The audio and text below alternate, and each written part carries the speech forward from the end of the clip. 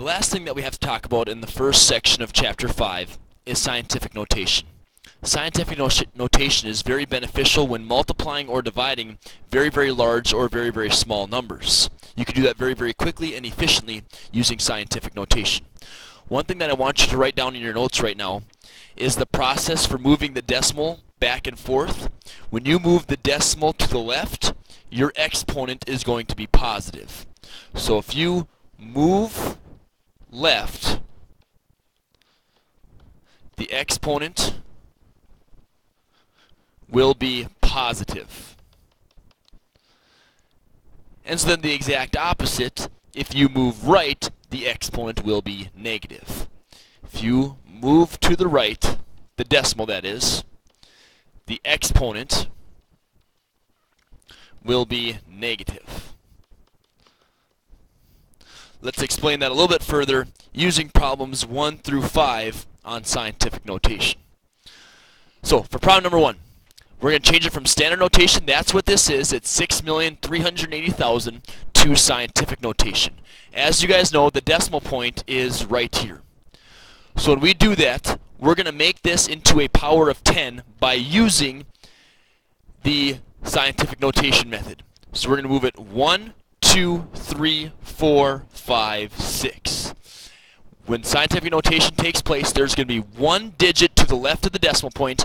Everything else is to the right side of the decimal point. So that's why my decimal point goes right here, with 6 being to the left, the 3, 8, and 4 zeros goes to the right. So if I were to write this in scientific notation, it would be 6.38, I don't have to write the rest of the zeros, times 10 raised to the, you moved it 6 times, and as I said on this slide right here, if I move to the left, my exponent is going to be positive. So I indeed did move to the left 6 times, so my exponent is going to be a positive 6. And in standard notation, 6,380,000 turns into our scientific notation of 6.38 multiplied by 10 to the 6th, or 6.38 times 10 to the 6th. Moving on to number 2, this is a very, very, very small number. It is a positive number, but it's just bigger than 0. As you can see, it's very, very, very, very, very minute. So if that's the case, I'm going to turn it into scientific notation, which means I'm going to have one digit to the left of the decimal point, one non-zero digit to the left of the decimal point, I should be more specific, and everything else to the right of the decimal point. So my first non-zero digit is the number 4. So I'm going to have that digit be to the left of the decimal point. So if my decimal point is right here, I have to move it 1, 2, 3, 4, 5 places to get the 4 to the left of the decimal point. So my scientific notation answer, 4.7 times 10 raised to the, I moved it to the right. If you move it to the right, your exponent is a negative exponent.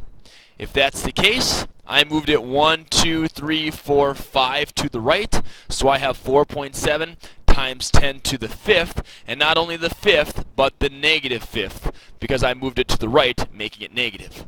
So as you can see, if your number is a very, very large number, in the 6 million I would say is a relatively large number, I'm going to have a positive exponent. If my number in standard notation is a small number, which as you can see this number is very, very small, I am going to have a negative exponent when I put it into scientific notation. So hopefully that'll help you out for the next 3 of them. I have 2 numbers in scientific notation that I'm going to multiply by each other. So this is where it becomes so valuable with our product property. I have common bases right here. I have a base of 10 and a base of 10. What did we learn in the first lesson, the first video of this lesson, as far as multiplying with common bases? When we multiply with common bases, we can add their exponents. 5 plus 7. So this is where multiplying these very, very large numbers becomes so very, very efficient. We just multiply their coefficients, which is 4 times 2 to get 8. And then we have a common base of 10, so all we do is add their exponents of 5 plus 7. So it's 8 times 10 raised to the 12th. 8 times 10 raised to the 12th is my answer for number 3. Number 4, why don't you guys try this one on your own? Pause the video, and after you pause the video and work through the problem, start it again and see what the answer is that I get. So I have 2.8 multiplied by 3.9. I actually multiply the coefficients together, and when I multiply those two, I get the number 10.92. 10.92. And then we also know that we have a common base of 10 and a common base of 10. When I have common bases, multiplying, I can add their exponents. A negative 2 plus 6 is a positive 4. So I have 10.92 times 10 raised to the 4th power. Now, it's possible that some of you have circled your answer right here and moved on to the next one. You would be incorrect. Everything you've done up to this point has been correct. However, this answer right here is not in scientific notation. Scientific notation states that there has to be one digit, one non-zero digit, to the left of the decimal point. This one, there are 2 digits to the left of the decimal point.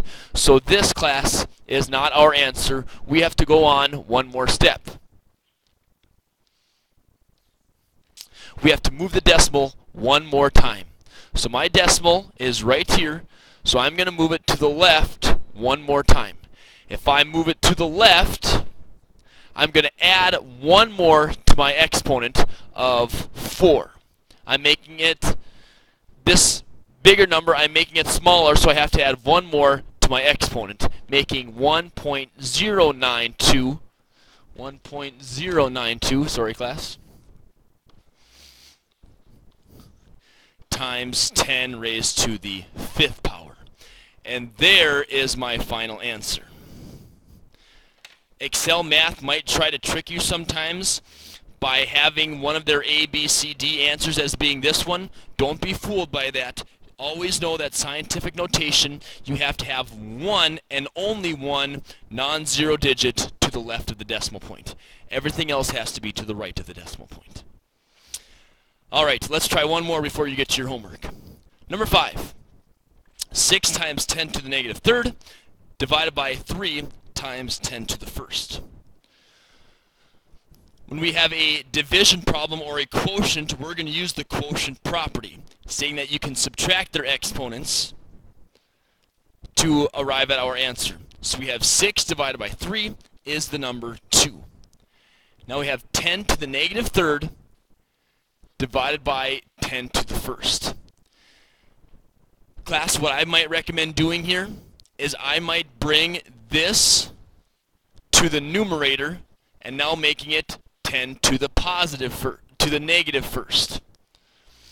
The reason why I do that, I'll explain it as I come back, but as I continue to solve this, 10 to the negative 3rd times 10 to the negative 1st, with common bases, I would add their exponents to get times 10 raised to the negative 4th. Negative 3 plus 1 is a negative 4. And this is our answer. And you might think this is kind of contradictory because we have a negative exponent. In scientific notation, it's okay to have a negative exponent. On the problems earlier on in the notes when we were multiplying and dividing monomials, it's not proper to have negative exponents. However, in scientific notation, it is proper to have negative exponents because that tells us how small of a number this is in standard notation. 2 times 10 raised to the negative 4th tells us that this number is very, very small. If the decimal point is right here, well, if it's to the negative 4th, it means it's a very, very small number. I have to move it 1, 2, 3, 4 digits to the left to arrive at my standard notation. So it'd be 0.0002. In scientific notation, this is my correct answer. So the negative exponent tells us a lot in scientific notation, whether the number is very, very large or whether the number is very, very small.